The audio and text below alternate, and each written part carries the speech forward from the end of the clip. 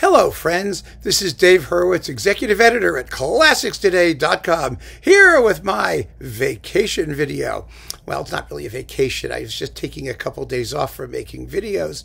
And then, well, one of you very kindly sent me an email that said, I just want to see how you're doing. It's been such a long time since you posted a video. Well, this is Tuesday. The last video I posted was Sunday at 2 o'clock in the afternoon.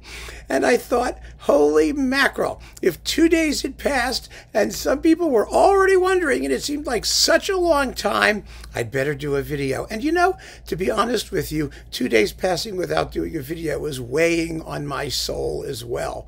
I just wanted to do one because there's been a topic I've wanted to talk about, and I figured this topic would actually create a conversation that would carry over until I'm done just, recharging things and getting organized and doing the stuff I need to do, and I'm back on Monday. So this will run on Wednesday, and so it's sort of in the middle of my little week off.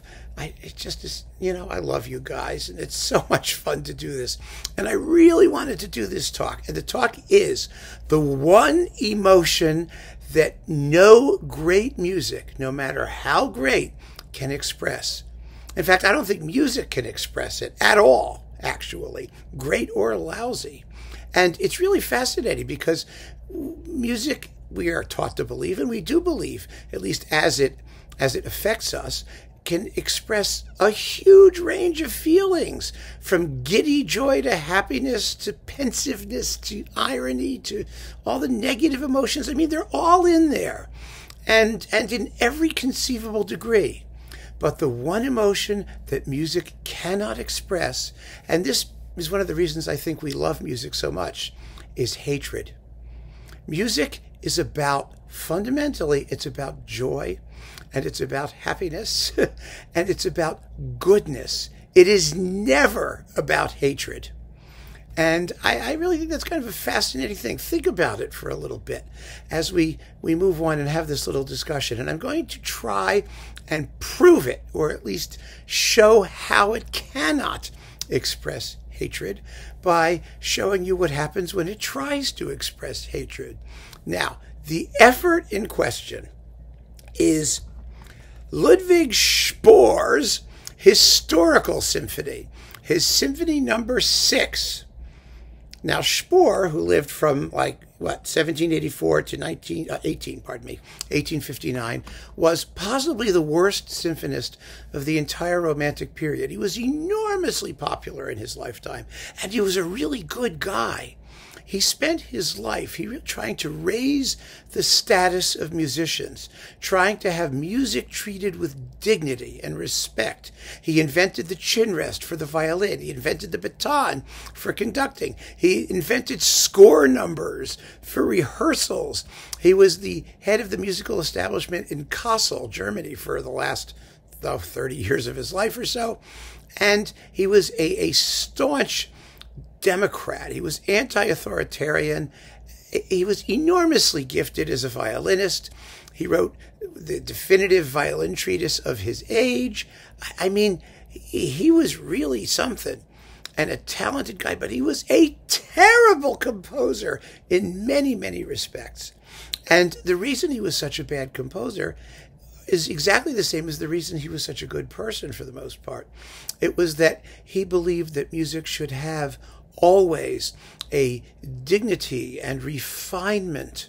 And that dignity and refinement precluded any strong sense of feeling or passion or emotion. It really did. I mean, you can listen to his symphonies. They're all tame. They're all very tepid.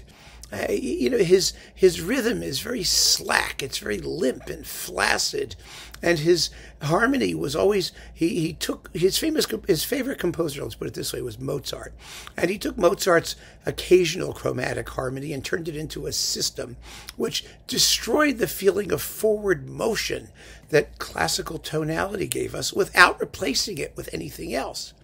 And so his symphonies some of them were tremendously popular in the 19th century, especially the fourth, which has the pretentious subtitle, The Consecration of Tone.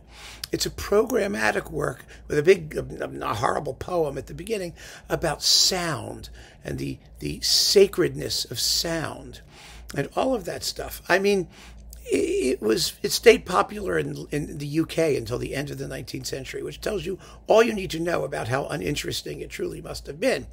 And it really is, the music is just, it's nothing. It's just limp and flavorless. And we have now two very fine Spohr cycles. There's one on Hyperion, and there's this one with Howard Griffiths on CPO, which I have permission to use, with the NDR Radio Philharmonia. And it's a very, very good cycle. I mean, it makes as good a case for the music as you're going to make for it.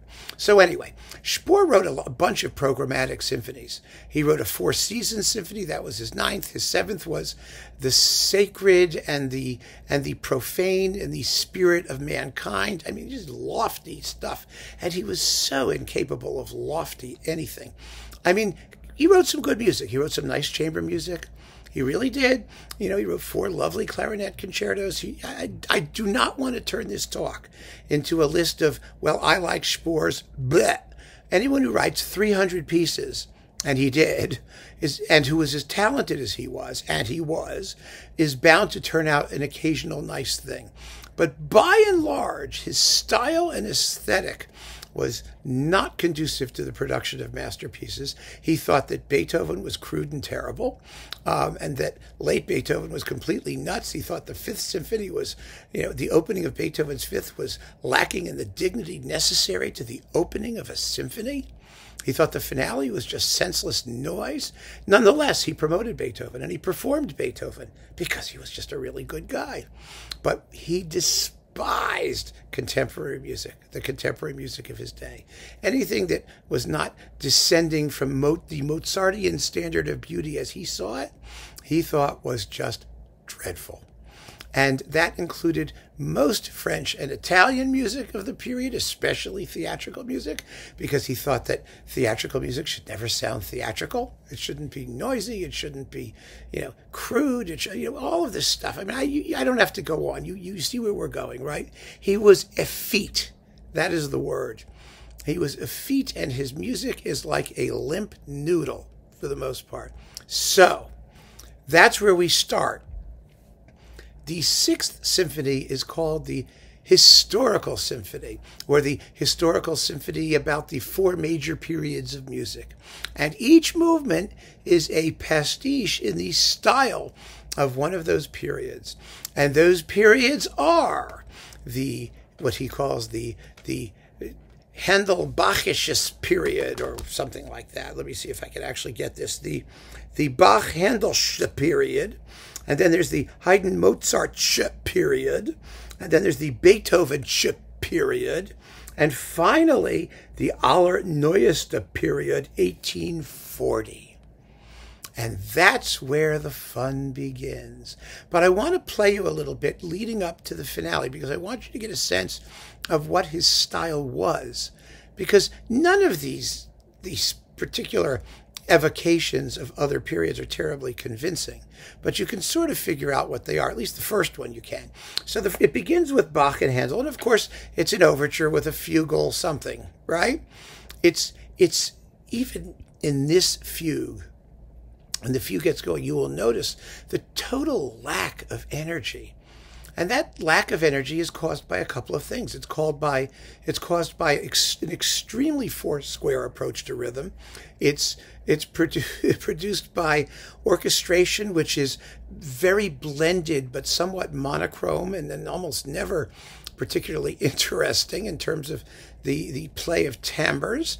It's caused by the flaccid phrasing. I've used that word before, and it may come up again. Anyway, one thing he notices about Baroque music is that it has trills.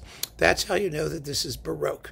So let us listen to a minute or so of the opening movement of the Historical Symphony, number 6, by Ludwig Spohr, the Bach and Handelsche period, or whatever it's called, the Baroque.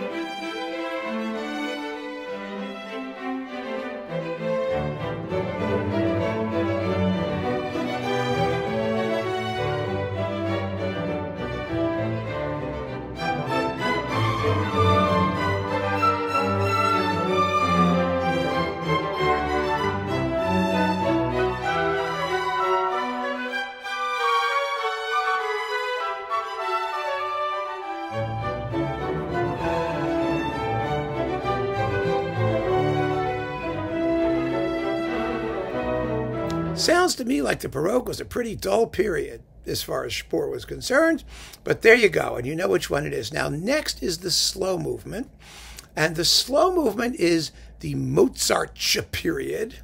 Haydn and Mozart, he didn't really care about Haydn. Haydn was frivolous. Mozart had the serious, elevated taste that Spohr tried to impose on the musical universe. So the Mozart period is a larghetto, and this is supposed to sound like Mozart. I don't think it sounds anything like Mozart. And since Mozart was Spohr's favorite composer, and a lot of what he wrote was imitated, updated Mozart, he really wasn't working very hard to try and capture the spirit of Mozart because he felt that he was the spirit of Mozart. So here is the opening of the Mozart period.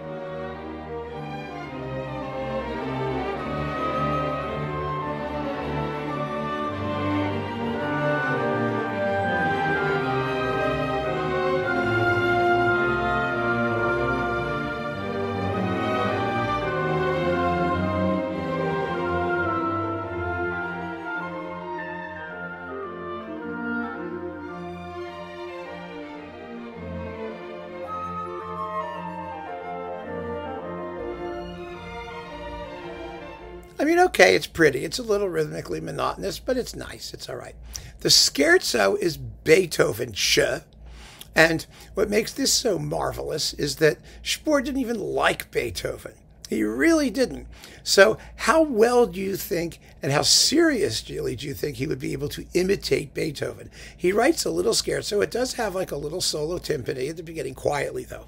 Not loud, because nothing should be eruptive. He didn't want anything in his music to be startling or obstreperous or sudden, which of course is exactly what Beethoven's scherzos all are, right?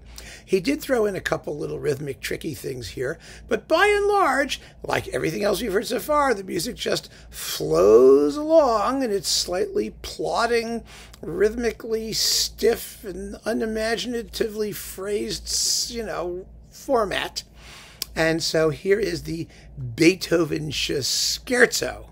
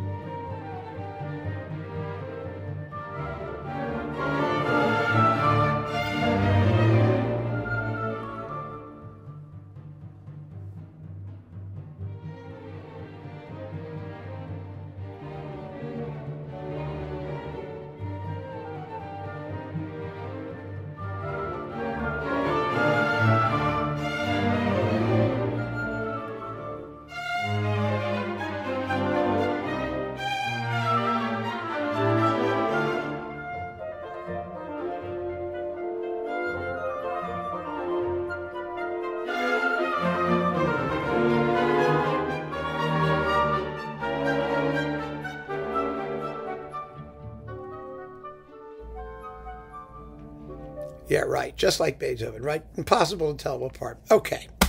Now we get to the juice, the finale. Now, as much as Spohr, may not have liked late Beethoven anyway. I mean, he respected Beethoven, and like I said, he performed him, and he did. The first two periods he thought were marvelous. This was his idea to try and pay homage to these three previous periods, with varying degrees of unsuccess, in my view. But the finale, the finale. This was his revenge movement, because he traveled around and he knew more than anybody what was popular, what was being played, who was being performed. And of course, it drove him crazy because he was a German nationalist. He did do Wagner's Flying Dutchman and Tannhäuser. He promoted Wagner. And so, we know he did not like Italian music. He did not like French music. And so to represent 1940, he wanted to write a parody of the style of music current in 1940, and to express thereby his dislike of it. In other words, hatred, dislike. He was going to write some piece of 1940s typical music that he thought would be just awful. And that's what the finale is. But here's the problem. Here is the aesthetic conundrum that I wanted to bring out. The problem with trying to express hatred in music is this. You can be ironic, you can be mocking, you can make fun of things, but you do it from a positive place in your life. You may be witty or sardonic or whatever, but in order for the mockery to be successful, you have to write good music. It has to be good music as music. And for that reason, it has to come from a place of talent, of love, of positivity, of creative fervor, all of those positive qualities in order for the music to be great music, to be successful music. If you want to write something which is negative, which expresses your distaste for something, you're going to write bad music. It won't be successful. And boy, is this not successful. It's a piece of crap. It's horrible. It is a terribly conceived, it's not even obnoxious, because, Spohr would never be obnoxious. Remember, this is a guy who would never stoop to being obviously sardonically mean and nasty, and he wouldn't use the full capability or debase his talent in order to be disgusting, to diss something like that. So what do we get? What we get is just a piece of namby-pamby, unconvincing junk. So I'm going to play you the opening of the finale. Now here he uses the whole apparatus of Italian and French opera of the day. He brings in the percussion, snare drum, bass drum, cymbals, the mindless repetition, the endless chains of dominant seventh chords that are supposed to sound dramatic. It's hopeless. It's absolutely hopeless. It's so unconvincing. But here it is. You ready?